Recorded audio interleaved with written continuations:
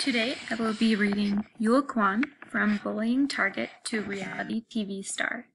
This is an article by NPR, written in 2012.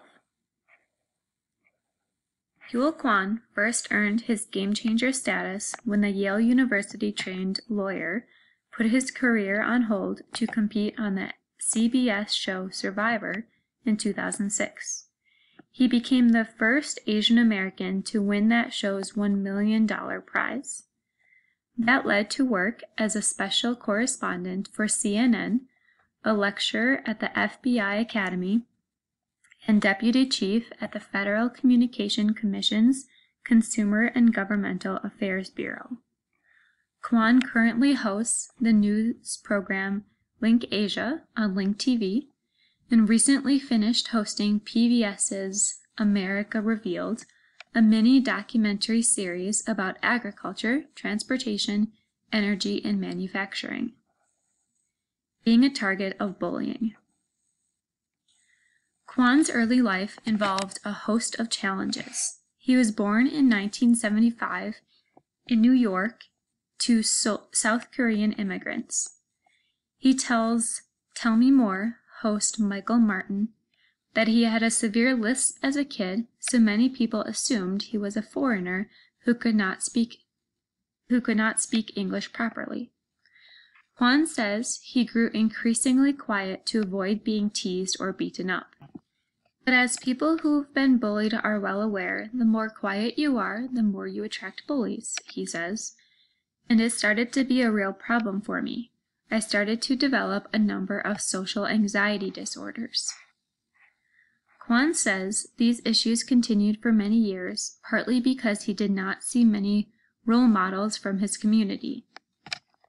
He watched a lot of television as a way to learn English, and in the rare times when he did see Asian Americans on screen, they were portrayed in negative stereotypes.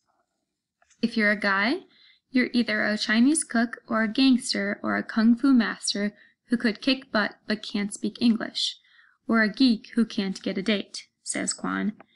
And so, over time, I think I just internalized a lot of these images, and I became that quintessential Asian American. Despite a difficult childhood, Kwon went on to earn a bachelor's, which is a college degree, in symbolic systems from Stanford University, where he graduated Phi Beta Kappa. This is an honorary society. That means that he had very good grades. He also earned a Juris Doctorate from Yale Law School, where he served on the editorial board of the Yale Law Journal. He worked in law, politics, and business, then made what some would consider a surprising shift to television, becoming a star of Survivor Cook Islands. Kwon says he never imagined that television was an option for someone like him, but one day he received an email from a Survivor casting agent who was seeking Asian American contestants. It turned out that the reason they wanted to do this was because they had a twist to that season, he says, which was they were going to divide the contestants into racial tribes and have a war of races. Kwon initially was not interested in participating, but then he thought back to his hunger for positive role models as a child. He says that if he had seen them, it might have helped him build courage, confidence, and an image of himself as a potential leader. The great thing about a reality show is that it's not scripted, so I don't have to play a stereotype. I don't have to play a role where I'm speaking with an accent, he says. And so I thought if I did well on the show, I could potentially be the kind of role model that I didn't have when I was growing up. Kwon surprised even himself by winning the show, a victory he attributes to fair play. He says he wanted to apply all the things he learned from working in law, politics, and management consulting, and to play an intelligent game that did not involve backstabbing.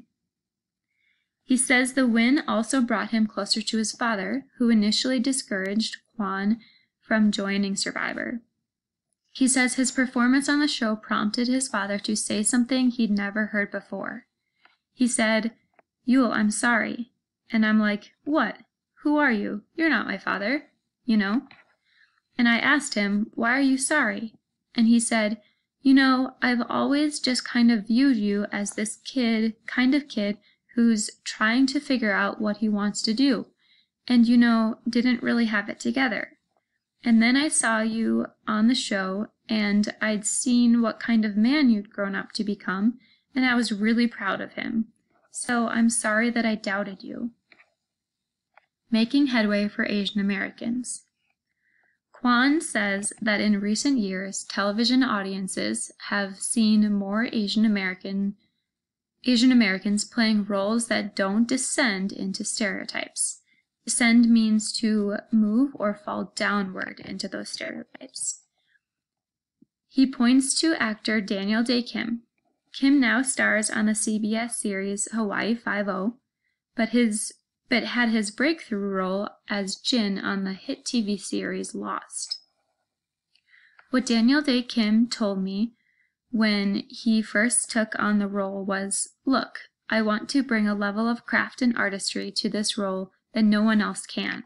And in doing so, I want to create a narrative arc that allows this person to become a three-dimensional character." And that's exactly what he did on Lost. Over the arc of that whole series, he became one of the most popular characters on the show. Regardless, Kwon notes that Asian Americans still have a ways to go in achieving equality on screen. He says he would like to use media to get to a point where people look at us as Americans, as opposed to Asian Americans, African Americans, or any other subcategory, but first and foremost, we're Americans. Below that, you have words and phrase definitions, as well as 4 questions to answer.